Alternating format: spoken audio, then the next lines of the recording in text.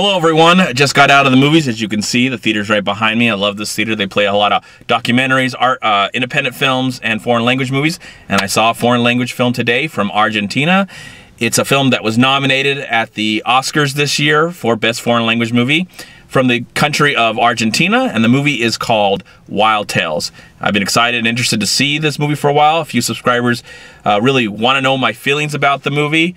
And I didn't know much about this film going in. I just knew that the title was. I didn't know that actually it's an anthology of 6 individual movies that are all written and directed by the same person. But it's an entire movie. I mean, it's a 2-hour film, but in that 2-hour film we get to have these 6 stories. So what I'm going to do in this review is give you my opinions of the 6 individual films, and then at the end tell you how I feel about the movie on a whole. Alright, so the first story, well, I will tell you that all these stories deal with people at their worst moments of their life.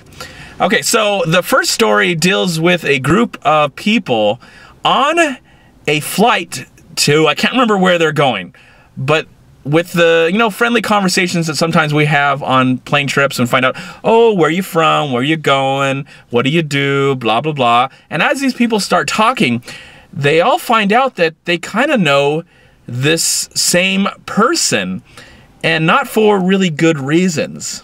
I'm not going to tell you where this flight goes, but this is the first story that happens even before the credits start.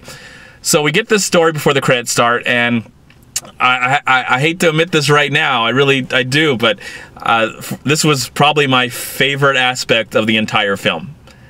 I'll get into how I feel about the other shorts, but I really like the setup. I like how at first it felt like, no, what? Oh my gosh, really? Wow, I can't believe this. That's awesome. That's how it was. That's all the ideas that were going, the thoughts that were going in my mind during that first initial shorts. Then we get into the credits, and I was during the credits, which were really unique. I was thinking about that first initial short. I just was thinking about it. I was like, that was hilarious and dark and just off the wall insane, and I would almost like to see a whole movie on that subject. And then the next story, we get to see this waitress. She's working at a diner, and she noticed this person that comes in that she's about to serve, and this guy has done some major terrible things to her family in the past. He's like a gangster that she recognized, and let's just say her whole life is ruined because of this one man. She tells one of her coworkers, probably the owner of the diner, and the owner of the diner suggests, hey, maybe we should kill him. And some crazy stuff ensues and stuff like that. I don't want to really spoil anything after that. I really liked that one, and there were some really violent surprises in that one, and it was like, oh my gosh, wow. Oh my god. Just so clever, just so clever. The next one deals with these 2 drivers on the road. One guy looks like he has his life together, and he's on his way probably to a business meeting of some kind, and he's trying to pass this guy that looks like he's probably lower on the totem pole, and he's trying to pass. I mean, the rich guy's trying to pass the poor guy, and he won't let him pass. So he kind of cuts off the poor guy, gives him the finger, and tells him he's horrible. And then as the miles down the road, the rich guy, his tire pops for some reason, and he's on the road. I mean, he has to get off the road and call AAA probably or something in Argentina. And slowly, a few hours pass, and that guy who was behind him at one time finally passes him up and wants his revenge for this guy calling him some not nice things. And what happens after that is just, I don't know, it just was like, oh my gosh, how more violent can this movie get? And just how more, just the dynamic between these 2 individuals, were very funny at times and shocking, and then what it leads up to, and I don't want to spoil anything in this review, but let's just say it was definitely an interesting ride. The next one deals with a guy that for a living, he blows up buildings, and he's on his way, after doing his job, he's on his way to his daughter's birthday party, and he's going to buy her a cake, so he parks the car. And in the process, his car gets towed, and he tries to fight it because he said, well, I was not parked in a no parking zone, so he has to try and fight it, and other things ensue. His life starts to crumble after certain other things as he's trying to fight this case, and in the process, he might lose his wife and the chance to be a father, just because there might be a possibility of a divorce. And all these things are happening, and what he does to try and justify what's happened to him, you know, it's very clever, it's very funny, and I like this one. I thought this one was really good, and I kind of like where it goes. It's not as, to me, it wasn't as dark as some of the other ones, but it was a likable story and very frustrating at the same time, because we can all probably deal with that of like parking somewhere and know that we parked in the right spot and we're getting towed, and then we pay all these major fees and we have to fight it. A lot of stuff going on. In the fifth short, a rich family is woken up one night in the middle of the night, and their son has just gotten home, and he says he hit somebody and he pretty much took off.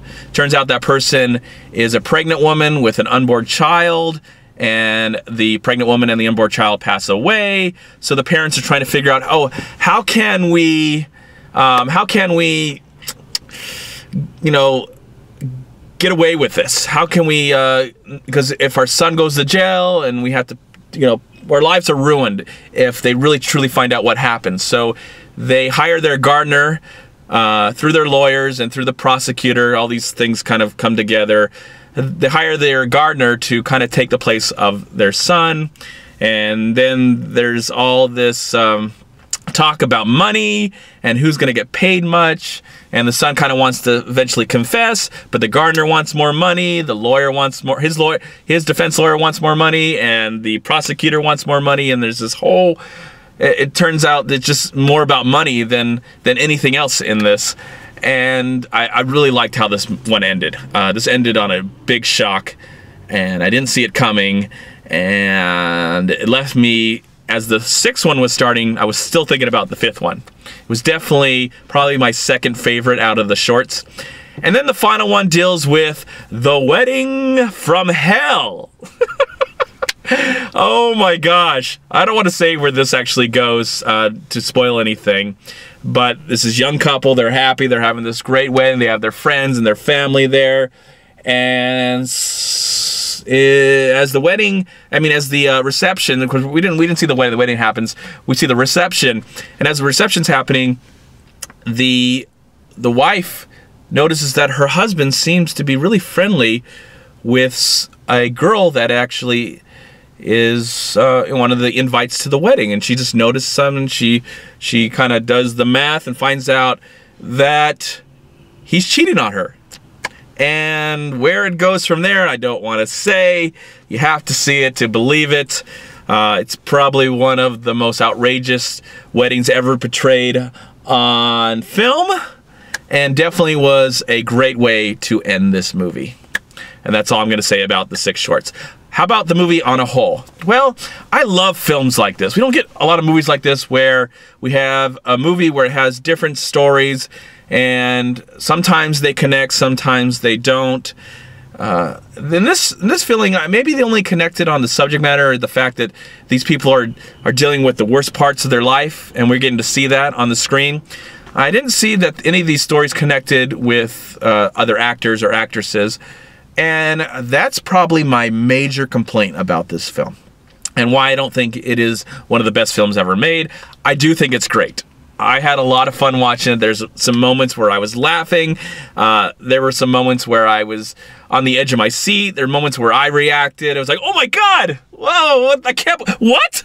Wait, no. So there's a lot of moments like that in the film. There was never really any moment where I wanted to break down and cry or get too emotional. I wish there was a moment like that, something profound and interesting.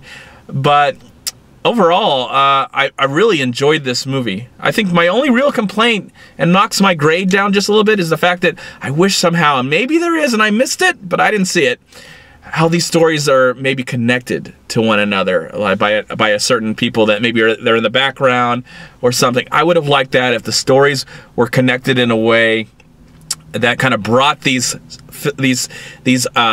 ideas all together. I wish there was more of like an interesting connection. Maybe someone from short 5 is in short 1, or someone who maybe caused short 1 happen in short 6. And maybe that's the case. Maybe I missed it. I don't know.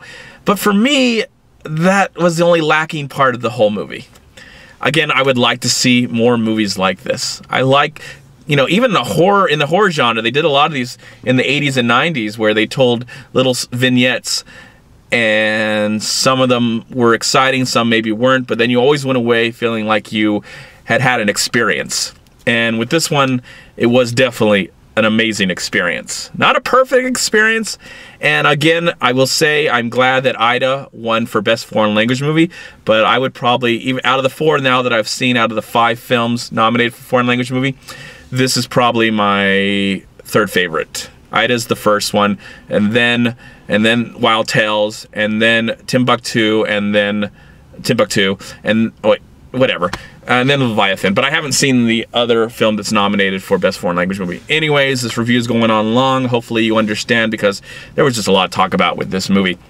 In the comment box below, well, I'll tell you what in the comment box below, have you seen Wild Tales? Did you enjoy it? What was your favorite short out of the 6 films?